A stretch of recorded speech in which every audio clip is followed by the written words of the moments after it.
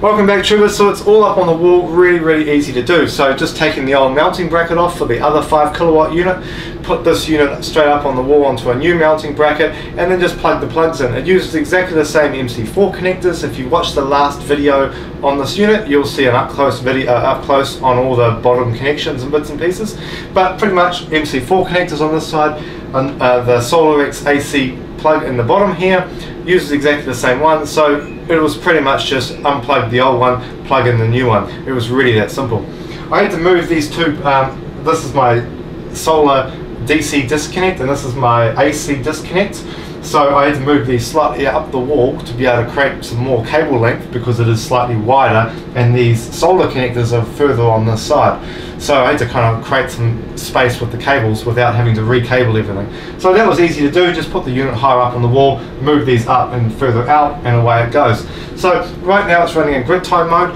It's pretty much running exactly the same as the other unit. So the solar panels come in 2 different strings, 2 strings of 10 panels, total of 20 panels.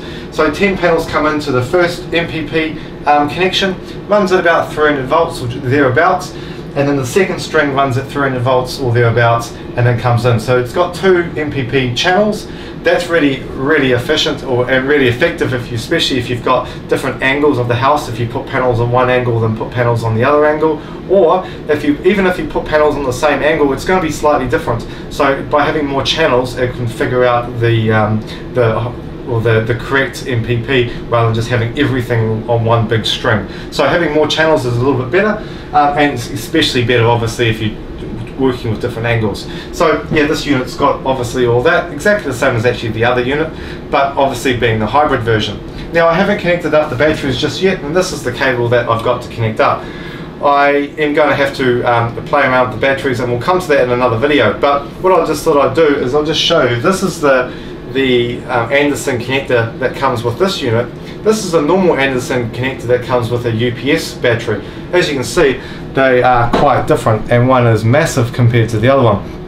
So I'm not too sure exactly which model this is. It doesn't exactly say of Anderson connector, but it is a lot bigger than the normal Anderson connectors. I've never seen this one this big, so it's quite good. So either way, this plugs in down on the side on this side, and I'm going to somehow have to run the cables down here. That's okay, we'll come to that in another video. I just thought I'd show you this up and running, and what I'll do next is I'll just show you underneath, have a quick look at that. I'll show you a couple of things on the screen, and we'll go from there. So let's start with that. So obviously this is what they're all plugged in. We've got the solar connections coming in on here, the two strings. We've got the AC cable here, which just goes down to our AC disconnect, which is here nicely labelled, of course. This obviously the solar goes through our PV or our DC disconnect, so I can switch off the solar panels on the roof. So that's really handy as well.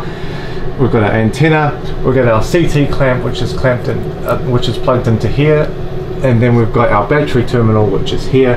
Again, nothing's plugged in just yet. So it's just running in grid time mode, and it's happily doing that. So on the screen here, if it's got a nice little backlight on it, as you'd expect. So if I zoom in on that, we're making 4.25 kilowatts right now. Today we've made 17, so yeah, not a bad day so far. If I go into the menu, you'll see, if I go into solar, you'll see we're sitting at about 260 volts on one string, 8.3 amps. If we'll go down to our, well, that's 2,200 watts, we'll go down to our second string, 260 volts roughly.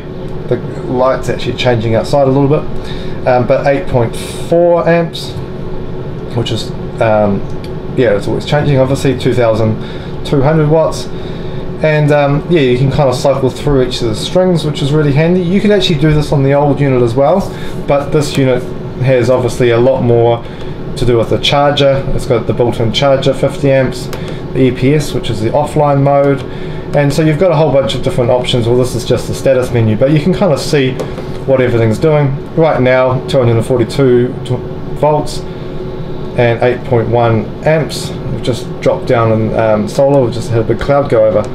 So yeah, it's really nice little screen compared to the other one. Definitely a bit of an upgrade, but yeah, it's all up and running, and I'm really happy with that. Obviously the next thing is to sort out the batteries and get those all connected, but we'll come to that in the next video.